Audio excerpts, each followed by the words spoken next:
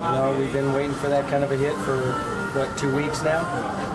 But it was nice. He gave us the big hit that we needed, and we were looking for to kind of jumpstart us, and you know, it was huge. It was great timing. Stubbs coming off the bench, coming in the game late, and getting a big hit for us again. That was huge.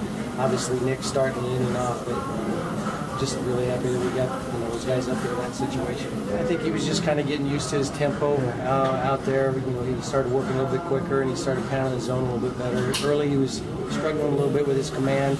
We really felt like there was a couple pitches that potentially might have been strikes, but he grinded through it and gave us a chance to win. It was a good team win. Obviously, we got Chad Bettis gets out there and he grinds through 5 innings for us. We got a really nice job from Kenny Roberts, and Betancourt was a clean inning, and not necessarily thinking that we were going to be there, but we got the big hit and got Axford in the game. He's done a nice job so far.